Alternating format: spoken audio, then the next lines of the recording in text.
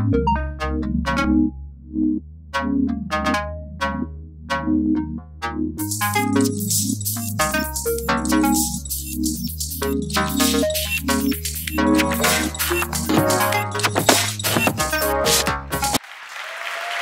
beautiful. Thanks, Mark. Thanks. Oh, you can hear me good? I'm a little nervous, but this is straight vodka, so it's really not a big deal. It'll just... Yeah. This is my first joke. Are you ready? Welcome to my presentation. Does that work? Does that land in Germany? I heard it means like little, small, cute version of whatever the thing was. That's like a Mark joke, because he taught me that. Yeah. Okay, the actual thing, though, is SVG is for everybody. That's my talk. I like talking about SVG lately. Yeah, it's pretty good. The year, obviously, is 2014. On the Chinese calendar, that is the year of the horse. But on the nerd calendar, it's actually the year of SVG. So that's good, because, you know, if we were to take that horse and we were to render it as SVG, and then we were to use that SVG on all kinds of different displays of different sizes and pixel densities and all that stuff, that horse, oh, it's going to render just beautifully. That's one of the cool parts about SVG, is it just looks really good. If we were to take that horse, I happen to know because I have a copy of horse.svg on my computer, and you look at the size of it, it is 13.9K, a respectable, that's a nice small size image for such a beautiful looking horse, isn't it? And it's not just 13.9K for like the medium size, but then you need like a bigger version of it and a smaller version. It doesn't really work like that in SVG. It's 13.9K wherever you want to use it. I mean, just the horse, right? Not every SVG file is 13.9K. It's just like an example. It's an exemption. SVG. I'm glad that lands because I was weird with the words. Yeah. So SVG has these attributes, and we've covered a lot of them just in those first few slides. SVG is flexible. It can change size very easily, even up, and we'll talk about that. That's kind of a cool thing that it can do. It looks really sharp, which besides designers just liking that, because that's kind of nice, it's actually kind of an accessibility feature too, because low vision people, it looks so sharp, it works for them. And it's small, meaning file size. It's small like it's efficient, so that's pretty cool. And because of all those things that SVG is, it makes them kind of a responsive and responsible choice in design. It's part of this conversation of like, let's do a good job on the web on any device. So if you care about that, which you do because you're here, you should care about SVG a little bit. But why do I have to tell you guys that? Your gas stations are SVG. They are. That's right over there. Okay. So you might be, Chris, oh, some newfangled thing with big promises, but you can't actually use it yet because it's like some future technology. Some people probably feel that way about SVG. It's weird. Some people are like, you learn about it when you hear people talking about it and comparing it to Canvas and stuff. It can feel new and weird, and I don't know how to use it yet. We're going to dispel all of that stuff in here. That's not the case with SVG. Using it can be super easy. It can be as easy as that, and we'll talk about that in a little bit. Maybe you didn't know that. I didn't know that for a long time, but some people are like, hey, what about the big guy? You know, like, what's the deal over there? That's not actually that big of a concern anymore. This is a website called caniuse.com, and there's a couple different ways that you can use SVG. This is just one of them. But if we kind of narrow that down and look at the current version of all browsers, it's green all the way across, and green means go. Green means that you can use it. The version before that of all those major browsers, green all the way across. The version before that in all major browsers, green all the way across. The time is now for SVG. That is the year of SVG, I'm calling it. That's why the conversation has ignited over SVG, is because it's just green all the way across. You can use it now.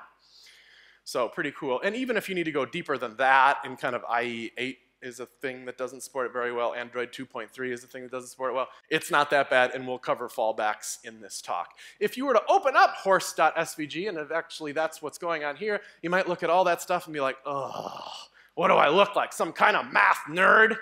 I can't do that stuff.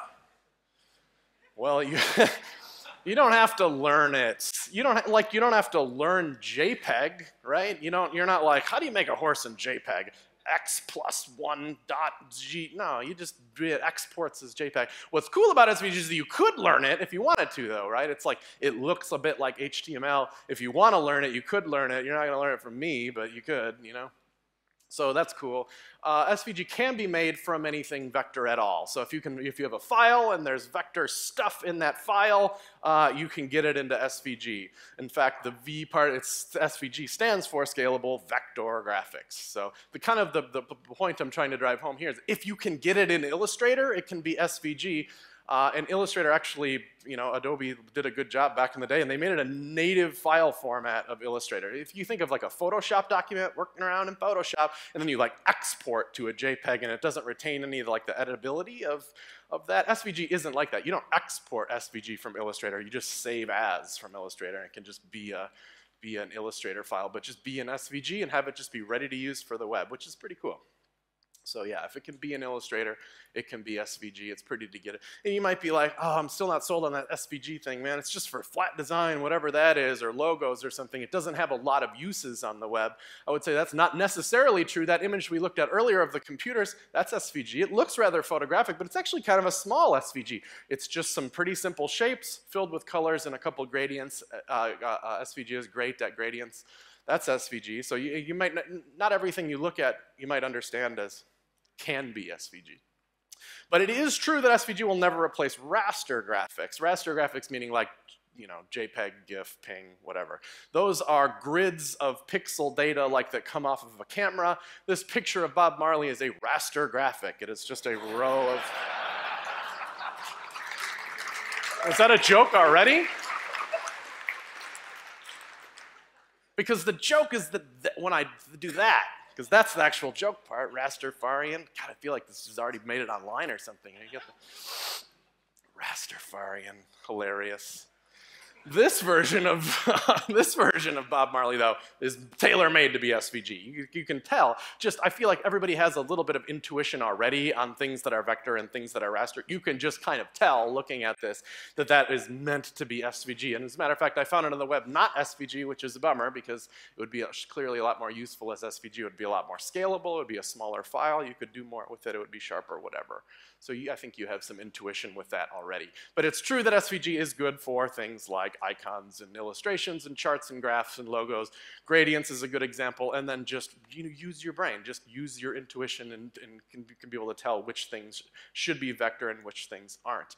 I should say that SVG isn't new, right? It's been around forever. It's actually been around since 1999. And the conversation back in 1999, as is coming back a little bit now, was about bandwidth, was about we're on sucky modems and they're really slow to download.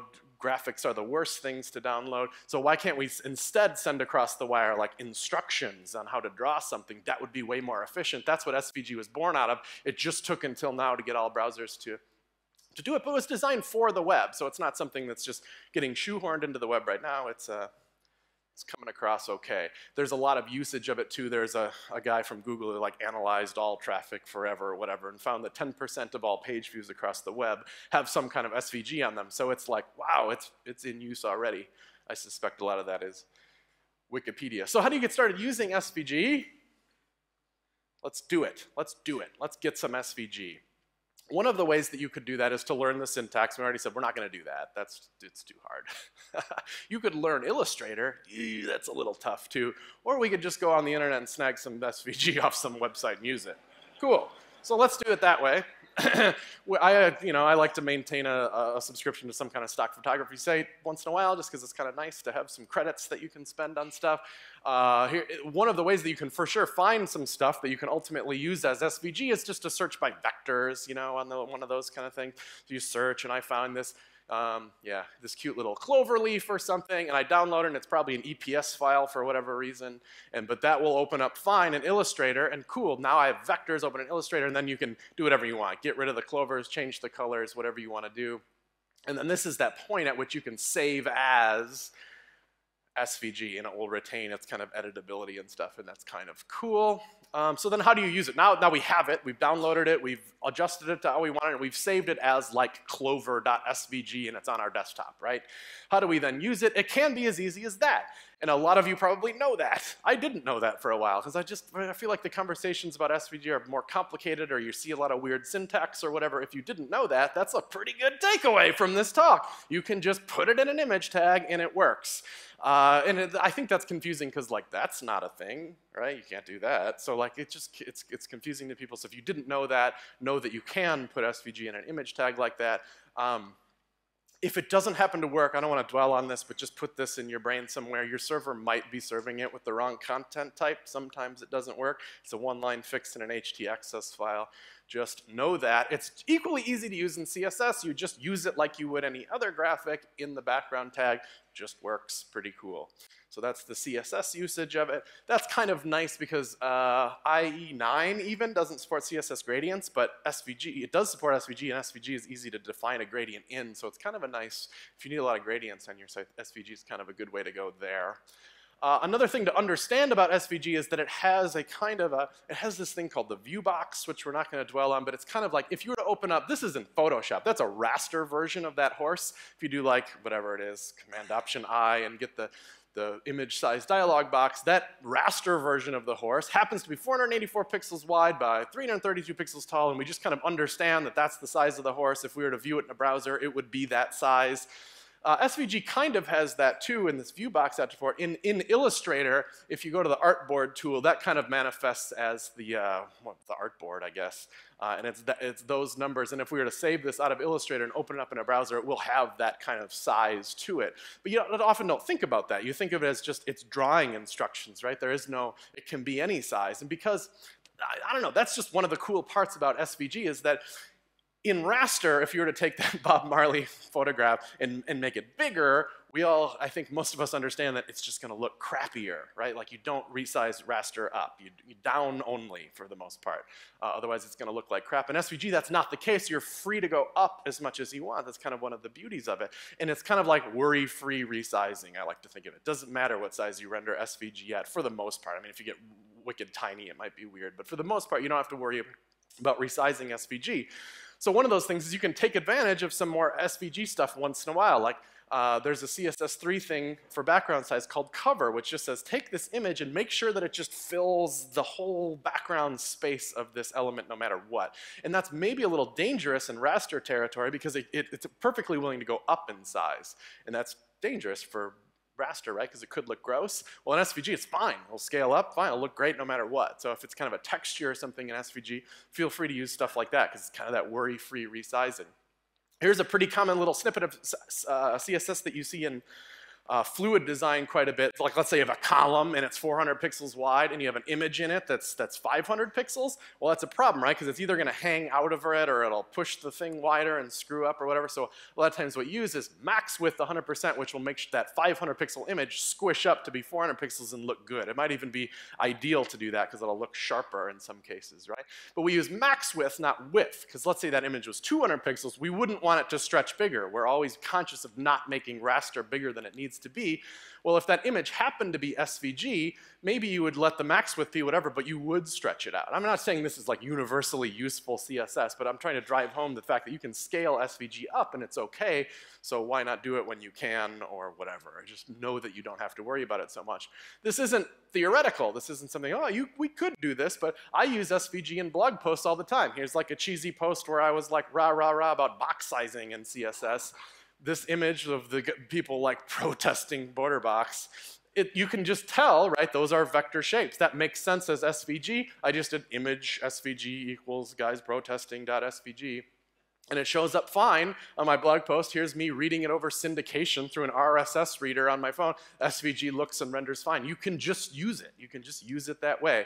That's a perfectly good scenario for using SVG in just kind of everyday usage. What I thought of when I was doing this too is that I'm like the captain of making typos and stuff in SVG files like that. You don't have to like worry about losing the original if you do it this way because this retains its editability in Illustrator. So because it's rendered on my website, I still have an editable copy of it somewhere where I could fix those mistakes, which is pretty cool. I think of that as just kind of a nice little side bonus of SVG is that it retains its editability afterwards. So that's the easy ways to use SVG. And not that this is complicating it more, but there's a lot more to talk about with the whole world of inline SVG, and it's really kind of cool. So there's another source for SVG files that I think is worth knowing about, and it's this website called the Noun Project, which it's not just nouns. There's all kinds of adjectives and stuff up in there, but it's mostly just thousands and thousands and thousands of icons and stuff, things that represent a word. So apparently it's a snooker. I don't even know how I landed on that one, but it's like a pool ball thing. Anyway, here's an example of me using the Noun Project to find an icon, download it, and then use it as inline SVG. So I'm like, okay, here's one, cool. I'm gonna download it, which downloads to my file as probably a zip or something. And then within that folder in the zip file is a something.svg. I'm gonna grab that SVG and actually open it up in a code editor, and we're gonna see all that math junk, the paths and all that stuff. I'm just gonna copy and paste it. I'm gonna put it over in CodePen, and all CodePen does is like put it in an HTML document and then render it. Look at it, works. You don't have to go image source equals whatever. You can copy and paste the actual guts of the SVG and put it in an HTML document, and it'll render just the exact same ways that it did before. Now notice that I put a class name on just one of those little elements in there, and then I said fill red, and I know that's a little tiny, but you can see that little ball. Just one of those little balls turned red.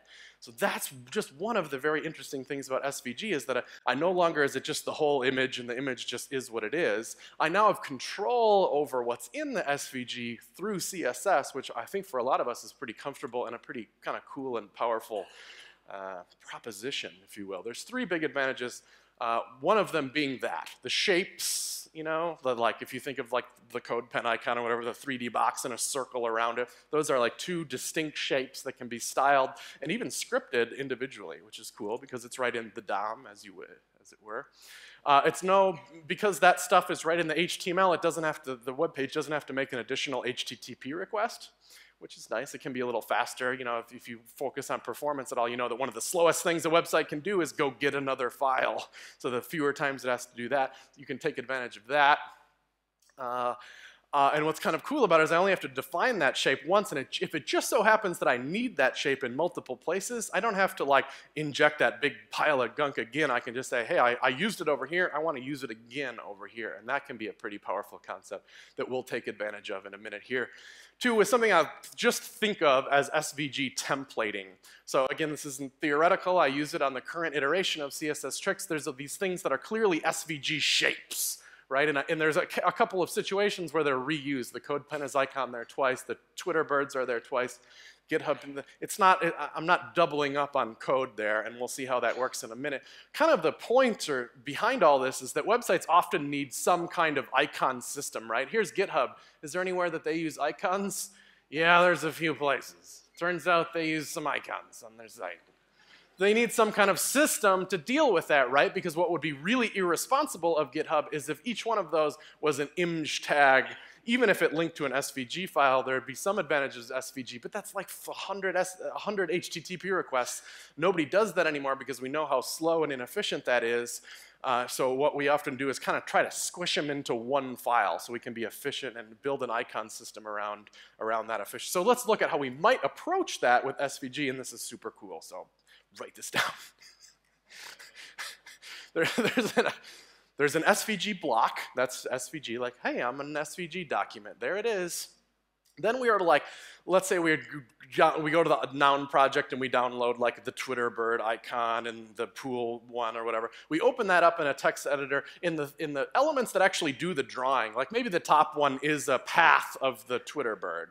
Maybe the bottom one is the CodePen icon. It's the 3D box, then the circle around it. Maybe that's what those two chunks of green are up on there. We're just defining those shapes in a block of SVG. And then to wrap it around, just so that we can reference each group together, we'll use the G tag in SVG, and it doesn't mean anything. It's a little bit like a div. It just says, I group these together, and I give each one of them an ID so that I can reference that group all together instead of referencing each path. And then we're going to put around all of that a defs tag. And defs in SVG just means I'm just defining this so that I can then use it later. Please don't actually render it to the page. Now and then you just got to take this block and just put it somewhere in the body. There was a moment in Chrome where you had to put it right below the body tag. That's not true anymore. You can kind of just put this wherever you want to, and make sure that you don't a lot, because the defs tag means don't render it, but the SVG thing will actually take up some space in the document. So display none that, get it away. All I'm doing with this chunk of code is saying, these are some shapes that I've defined. I intend to use them later.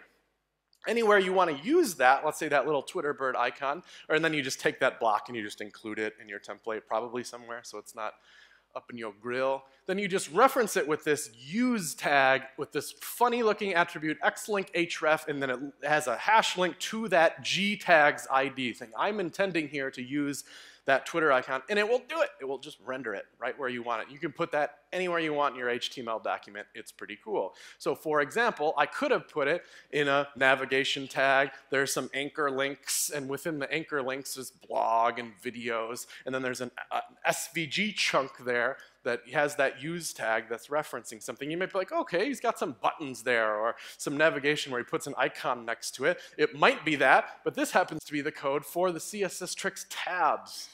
That unusual shape that would be very hard to draw or possibly somewhat impossible to draw in CSS, those unusual tab shapes is that SVG. I just drew it once in Illustrator. I defined it in a defs block, and then I said use, use, use, use. But those SVGs have classes on them, tab 1, tab 2, tab 3. And then in the CSS, it says tab 1 fill purple, tab 2 fill, well, it's orange, tab 2 fill red, tab 3 fill purple. So I can not only use the same shape over and over, but style them differently, which is efficient and kind of rad. So yeah, it's pretty cool. So a weird way about that is, let's say you're GitHub and you have 800 icons or whatever. To take that big chunk of SVG and put it in the HTML document on every single page is probably a little inefficient. It doesn't make very good use of browser caching, whatever. It might bloat your page cache if you do cache it that way. Let's take that chunk of SVG and just move it out to an external file. So remember, we have all that stuff. That's the stuff we need to build. We need to build that somehow. It's cool. We're just going to take it all and just put it in something called like defs.svg. Just put it all into a file. Then when we use, link to that file with the ID onto it. So that's kind of the cool, efficient way to do that. And because we can do that, then it's cached if things are set up correctly. That way it's making good use of browser caching that way, which is cool. That's the thing that IE doesn't like. Even 11 doesn't like that. So that's a problem, and we'll cover that shortly, but that's kind of the way to go. In the future, you'll be able to use the same kind of technique with what's called fragment identifiers, so you'll be able to use the spriting technique within CSS and HTML, which will be cool too. That's not really ready to go yet, but just, you know, it's the future, right? Cool. This whole thing, this is the idea of SVG sprites. So remember those kind of things? That's like kind of a raster sprite, and it was a cool, clever, efficient idea, and I'm sure there's plenty of people in this room that are doing it now. The idea is, remember how it's really slow for a website to go get a file? Well, let's just get them all at once. That's the idea of a sprite, so it's efficient, and then you have all this dumb CSS math that's like span, class equals icon, thumbs up, and then it's like background position, negative 722 pixels, negative 32 pixels to like move the thing into place. Do the thing. It was clever and cool and useful, but SVG spriting is cool because it's vector, and we know that vector is cool. You can scale it to any size. It's there's none of that background position math craziness that's a pain in the butt, and you get that SVG, that control over CSS. Each part of the icon, it can have individual classes on it, whatever, and you can style it from CSS. So there's loads of advantages to doing this way. Not to mention, it's not even that hard. So it's just a really nice system for spriting, I think. Here's an example of some inline SVGs, just to put a point on it. I can say, okay, that CodePen icon has a class on it. I'm just going to change the size of it. No problem. Looks still sharp. I can just arbitrarily change the size of it. No big deal. I can target just the outside of it, give it a different color, target just the inside. I can apply CSS filters to it, apply a subtle drop shadow. There's stuff that you can do with SVG through CSS that you can't on any other element. You can apply a stroke to different parts of it. I can thicken up that stroke. I can rotate parts of it with CSS3 transformy stuff. I can decide, oh, I don't have enough room for that border. I'll just display none it. You have all this control over the icon that you wouldn't have in any other way, like using an icon font or an image or whatever else. And taken to the extreme, I have this beautiful looking house. Well, but sometimes the browser doesn't have enough room for that. So I'll get rid of the garage and the house and the chimney and the windows and all that stuff. Or no, now I have more room, so I'll do all this more stuff. Pretty pretty cool. You can do all that through the comfort of CSS, too. It's not some fancy, weird syntax that you have to learn. It's just each one of those shapes has different classes on it that you hide and show and do whatever you want. Pretty cool. And all that stuff is possible because inline SVG. Inline SVG is the ticket here for being kind of cool. I like this stage. It's loud. I wrote about all this in the blog post called Icon System with SVG Sprites. So if you want to see more code and more, that's how you learn better, I have that. The idea has been around for a while. PJ and Nori wrote about, like, wouldn't it be cool if this was possible, kind of, back in 2012, and even Simurai before that. So it's just now becoming possible, which is rad, I think. PJ actually went on to work on Iconic, which is this little project. Ooh, that made it loud. Which is this really cool futuristic icon set that's all built in inline SVG, and it has all these smart class names applied to it already. So it has, that's just demonstrating, look, it has smart class names. You can style it individually. It comes with style sheets that you can apply that then do all this type of fancy stuff to the icons.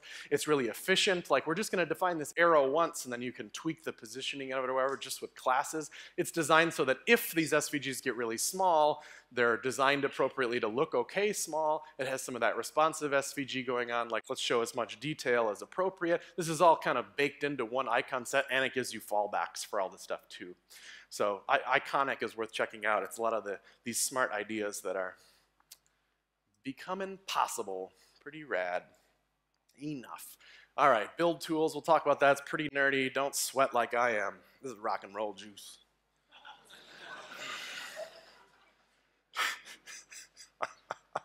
Don't freak out.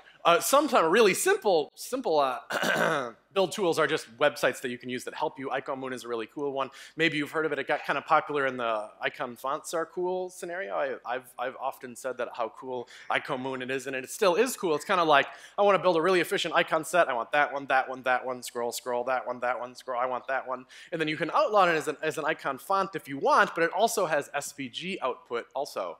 And it does the exact same system I just showed you. It squishes all them into an SVG defs block.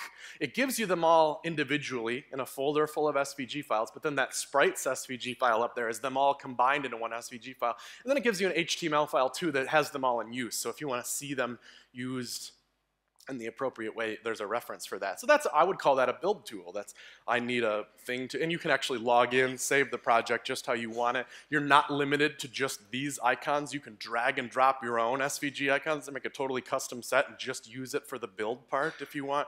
It's a great little web app. Or let's say you're a designer and that's just how you work. You work as folder of SVGs. You know, you have arrow pointing right or whatever. You have a whole list of SVGs that you've custom built for your web app or you've grabbed from the Noun project or whatever else. There's build tools that will help you with that. We don't have all the time in the world, but there's one for Grunt, there's one for Gulp, kind of standard build tools these days that take your folder of SVG files and squish them all into that efficient defs file, each with unique IDs on them for referencing from. That's what those build tools do, which is pretty cool. And then Grunticon, which maybe you've heard of. I'm just talking to those fellows this weekend, kind of. They're moving Grunticon to this, to the inline SVG system, which is take that folder full of SVG files, make it use inline SVG by default, but it'll also produce PNGs in case you need to deal with the fallback stuff, which you do probably, you know. It'll make PNGs automatically for you and all that type of stuff. And so they're just starting to work on it. So keep an eye on Grunticon because it's going that direction, which is kind of cool. So it deals with not only helping you build it, but helping you build the fallbacks as well. And if you're in build tool land, you know, there's this concept of optimizing a JPEG, you know, like you're not responsible unless you optimize your raster graphics, so send them through Image Optim or use CodeKit to optimize them or whatever, because it losslessly does it and there's no reason for you not to. That same kind of thing makes it to SVG too. There's ways that you can optimize SVG, remove the white space from it. You know, sometimes, you know, the like gnarly math, Ethan was showing some, there's gnarly math in SVG too, right? Where like a point is like not at 1, 2, it's at like 1.02188733. It'll remove some of that stuff that doesn't help your SVG rendering. This SVGO probably will work for that, which is pretty cool. So just to cage match this out a little bit, because I feel like there's probably people in here that are using icon fonts. Icon fonts is just, it's a spriting system for icons. It was smart. It's a kind of clever, cool idea so that all the icons on my whole site are just one file, and we're trying to be efficient. That's the whole point of icon fonts, is it just has to request one font file, and all my icons are within it. It's a clever idea, but now that this SVG thing is rolling, let's talk. Let's put them out. And I've been a advocate of icon fonts in the past, but I'm getting off that. I should probably update that page.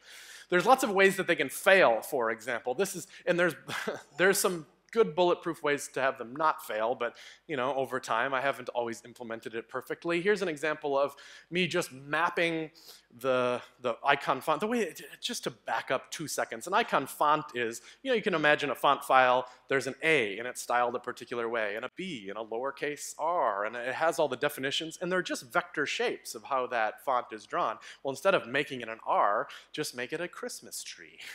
And it will render as a Christmas tree, right? It's clever little, you'd call it a hack, but that's just how browsers work, so I guess I wouldn't call it a hack. But then so I've mapped, in this case, what should have rendered as like a chat bubble or something. The font failed, and instead it rendered a number sign. That's a sucky way for something to fail because it means nothing.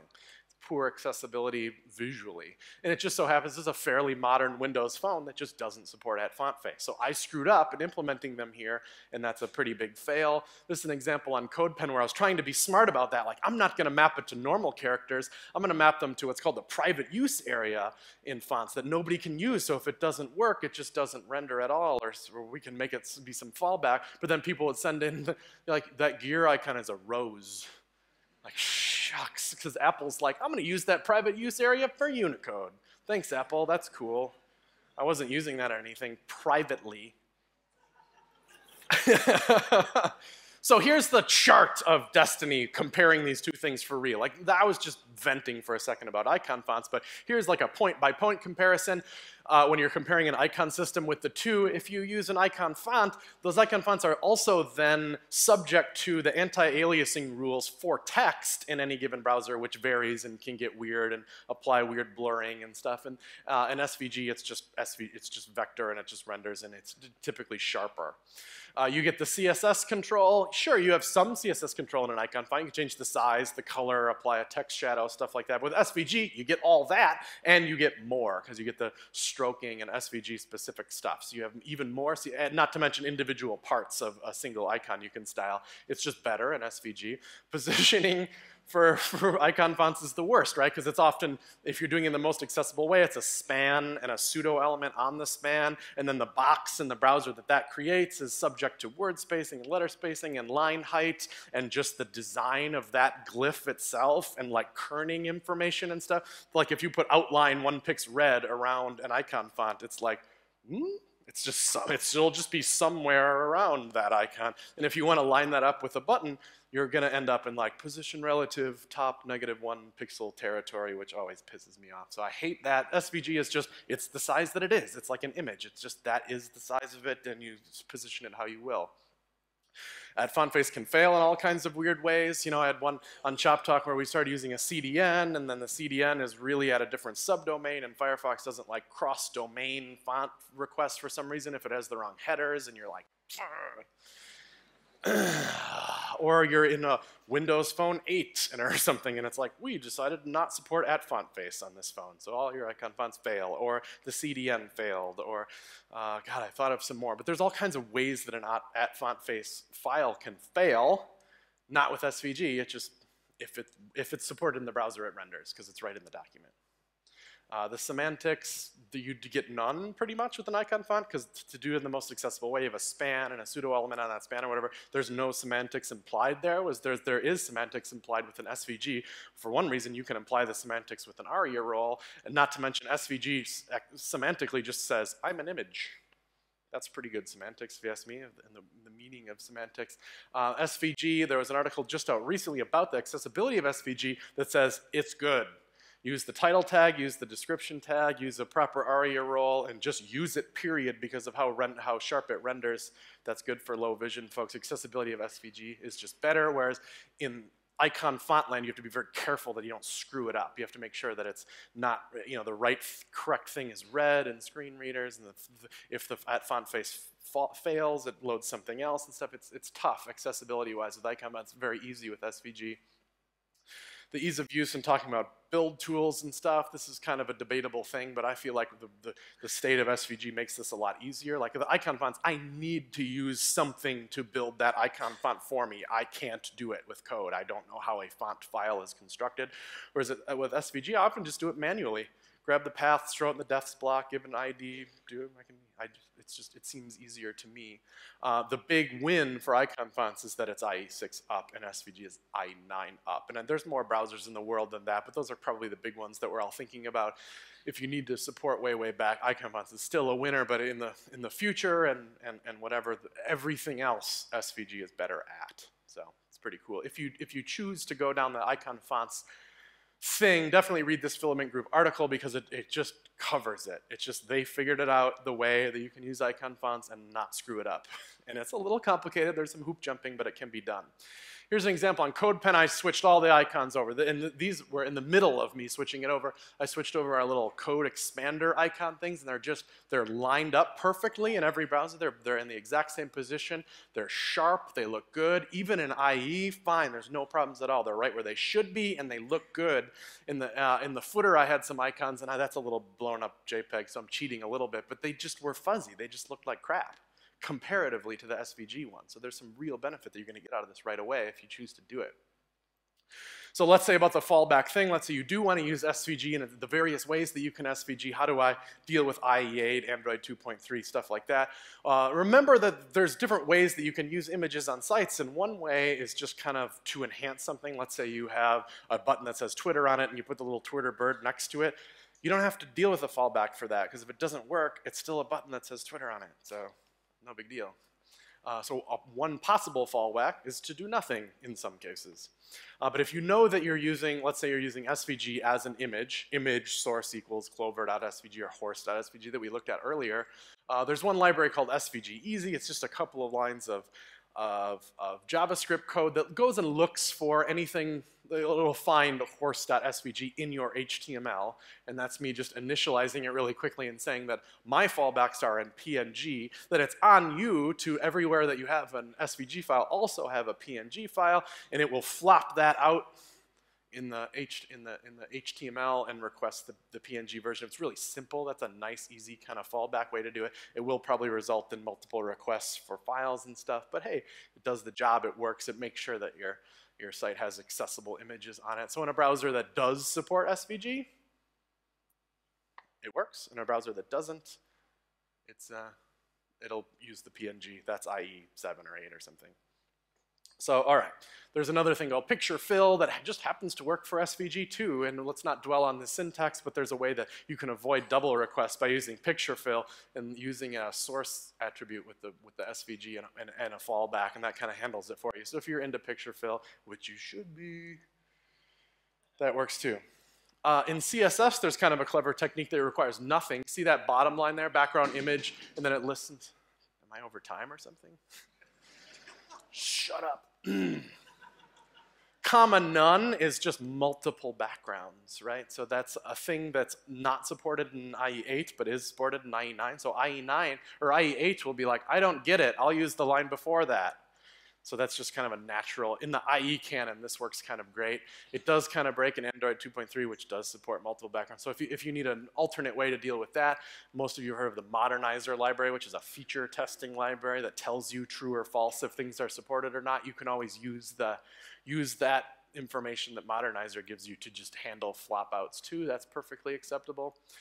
Or for inline SVG, and this is how Grunticon is actually going to go, is that they have divs, and if it detects for support, and if the support's not there, it shoves in like a PNG fallback of the SVG, and then kind of hides. You just do some hide show stuff with Modernizer. It looks a little complicated, but it's just display none and not display noneing other stuff.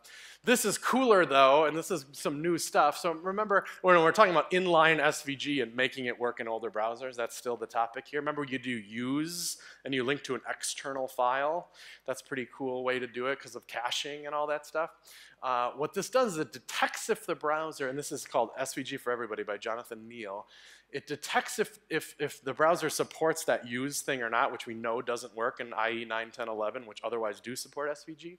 It'll go AJAX grab the paths and stuff, and instead of that use tag, it'll replace the use tag with the guts of the SVG. So it just makes using use with you where it says sprite-map.svg, that's the super cool way to use inline SVG. It'll make it work in IE too. So it's kind of like a small, pretty lightweight library that allows inline SVG usage to fall back. And then there's some crazy stuff that I don't even feel comfortable talking about, but it's like, oh, don't worry, we'll just turn the SVG into Canvas, and Canvas will turn it into PNG, and PNG will render and everything. And you're like, there's plenty of stuff you can Google that everybody like, wow, cool. So if you're if you need to make your charts work, that's a possibility.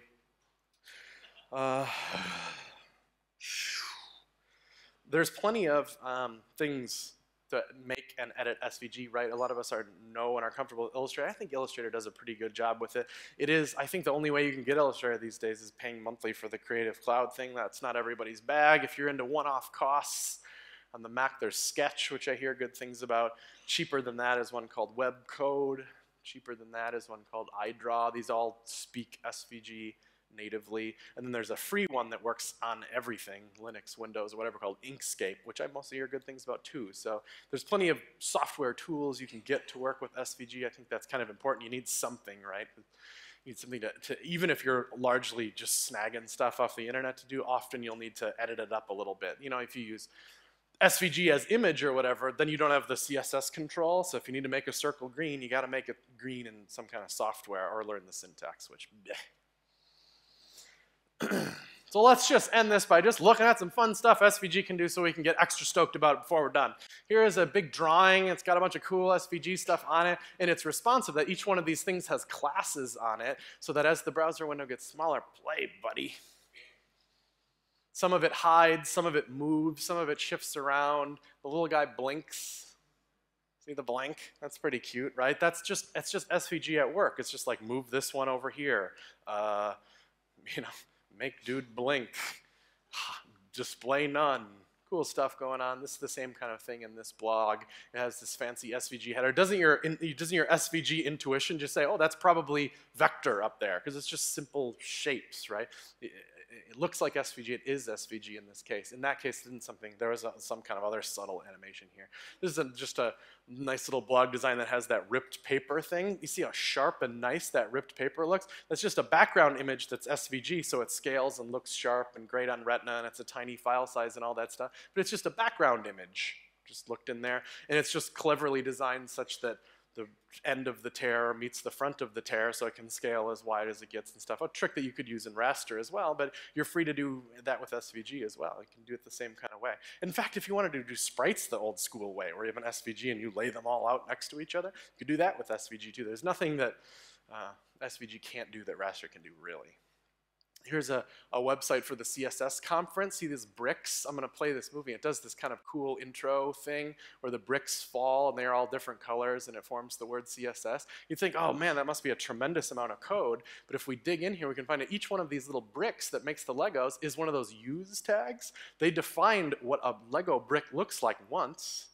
Then they just use it over and over, and that inspired somebody on CodePen to like figure out how they were doing it and apply different animations and stuff to it. It's this really kind of efficient way that the cleverness of what you can do with SVG is not done yet. There's a library by Adobe called Snap SVG that, among other things, helps you animating it. So this is an ad that they built for SVG. It helps do that kind of cool poly thing in the background. That's fairly easy to do in Snap SVG. Yeah. That's the kind of thing that you just kind of programmatically explain what do happen in SVG, and then it's scalable. It scales to any size. You could actually use, and I did use when I ran this ad on CodePen, Ethan's that intrinsic ratio thing. So it's in a box and it scales just like that movie scaled.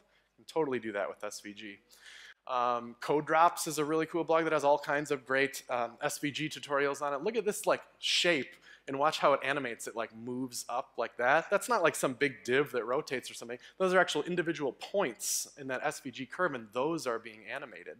So if we dig in and look at that, it's actually in the dev tools and look, it's actually animating the polygon. It's animating the points in there. Snap SVG is doing that. So that's kind of cool. Like morph a shape to another shape. That's the kind of futuristic web thing I think we're going to see more and more of.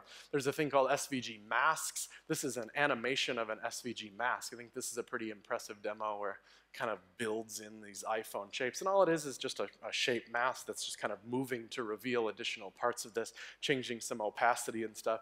It looks quite impressive, but technically it's not all that complicated. It's just the moving around of some masks. SVG has this ability to, I know that looks raster, and it is raster. You can put raster in SVG, which is weird, but it's a whole language, so you can just do stuff like that. And there's a whole set of filters that can apply to SVG content that you can also apply to the HTML content in this way. And it's filters that you maybe haven't even heard of. I mean, blur is a pretty obvious filter, so you can blur stuff. And this could be SVG content as well. But there's ones like make it little blocks of color randomly. That's an important one, right, guys? Anyway, SVG is awesome. There's all kinds of cool stuff about it. I'm tired of talking about it, so let's just be done. Thanks, everybody, for listening